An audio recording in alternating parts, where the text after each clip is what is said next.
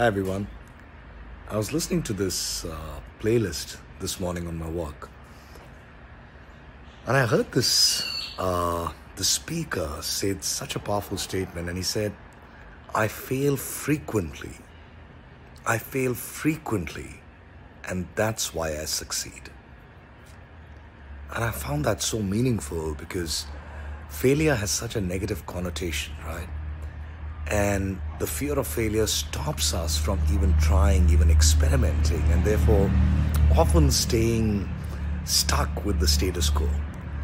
And, the idea, the thought of giving yourself permission to fail is really giving yourself the energy and the courage to experiment and try something new so that you can eventually succeed.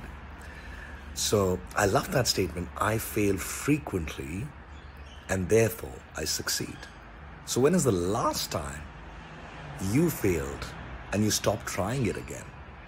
Go back, give it a shot again. Have a good day, everyone.